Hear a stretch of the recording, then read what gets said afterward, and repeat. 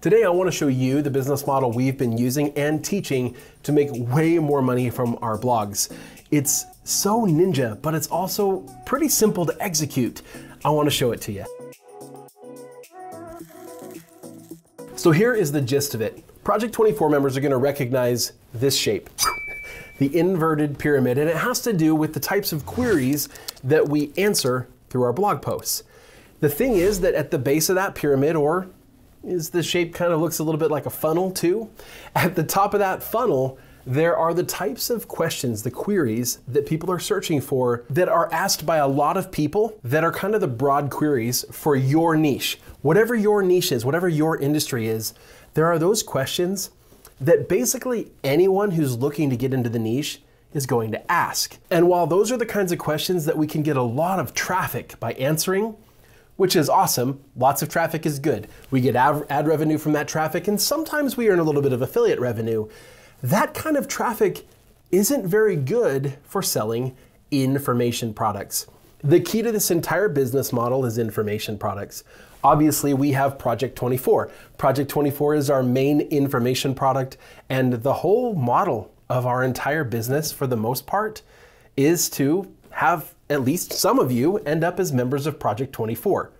It's a mutually beneficial arrangement because you get to learn exactly how to build your own blogging or YouTube or online content creation business, and you get help along the way.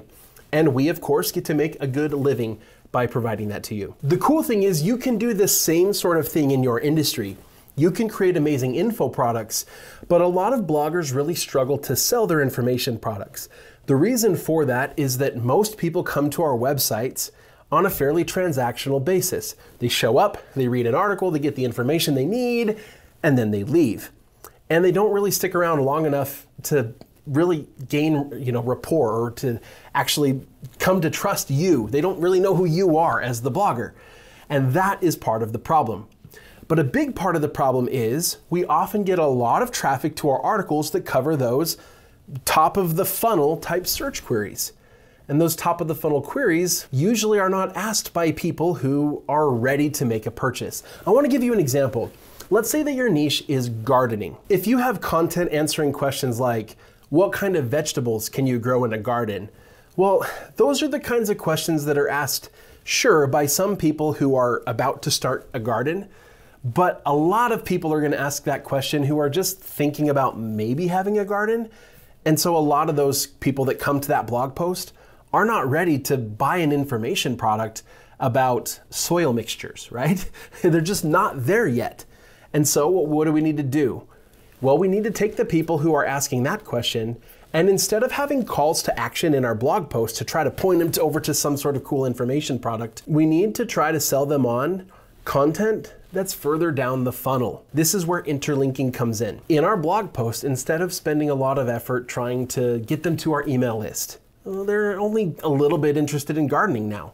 It's probably not something where they're like, I want a whole bunch of emails about this. So we can instead focus on, throughout the content, encouraging them to read articles that really encourage them further down the funnel. That encourage them to go from learning about what types of vegetables they could grow in a garden to how they could set up this garden and how easy it can be and how awesome it can be and the benefits of these vegetables. And the more we kind of encourage them down that funnel, the more likely they're going to be to reach a point where they're ready to actually do the thing that you're encouraging them to do, and that is to start gardening. Now, some people may enter your website at a point further down the funnel, and for those people, that's fantastic. We can already kind of skip that process of having to help encourage them further down the funnel.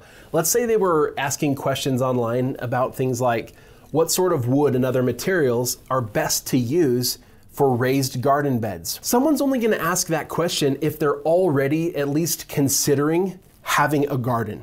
You're not going to worry about building garden beds if you don't already plan to do gardening. So if you have content answering these kinds of questions, we can start to make assumptions that this is probably someone who's already doing gardening or who's at least actually getting into gardening now.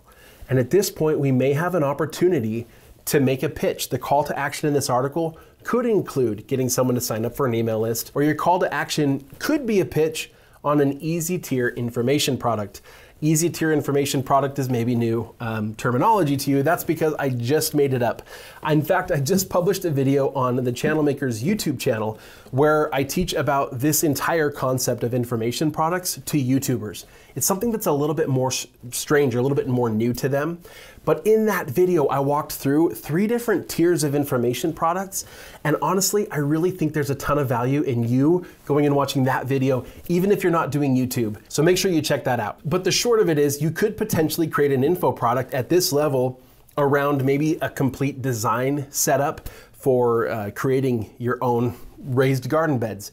You could potentially sell them even on an info product that's not about garden beds, but that is information that would be desired by someone who is at that step of building garden beds. For example, a complete guide, maybe even tutorials and all sorts of really cool information around how to set up an automated watering system for a backyard garden. That could be a perfect information product to supplement the content that you've created here, because it's content that meets people there kind of further down the funnel. But we can also encourage people to continue to learn and get even further down the funnel.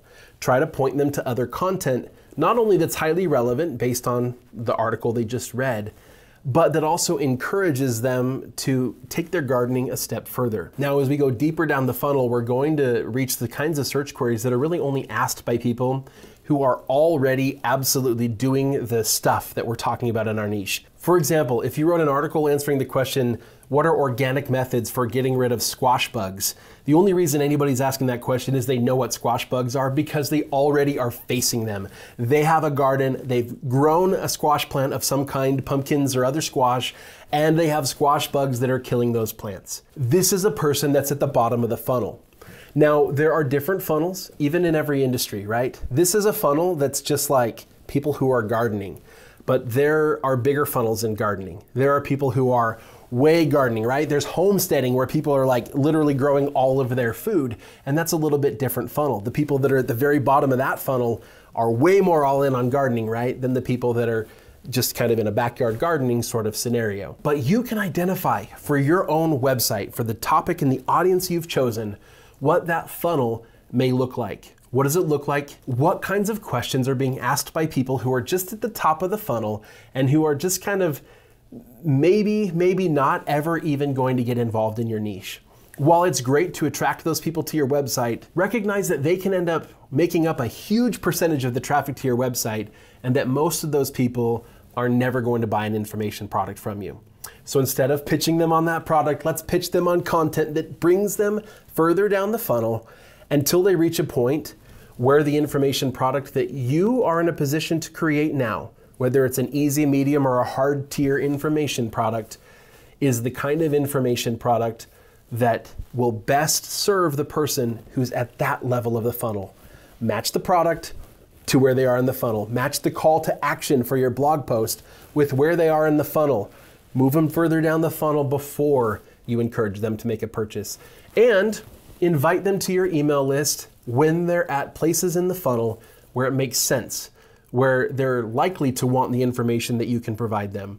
Again, if I'm just asking really basic questions about a hobby I'm not even sure I'm going to get into, I'm probably not signing up for a bunch of email lists, so don't ask me. But if you encourage me further down the funnel, the odds start to go way up that I am going to reach that point where your email list is going to be really awesome, and where the information product that you can provide me is going to be really valuable to me. If you haven't thought at all about information products, I absolutely encourage you to do it, unless you haven't written at least 30 to 50 blog posts on your website. And if that's the case, go make some content, and I hope to see you in our next video.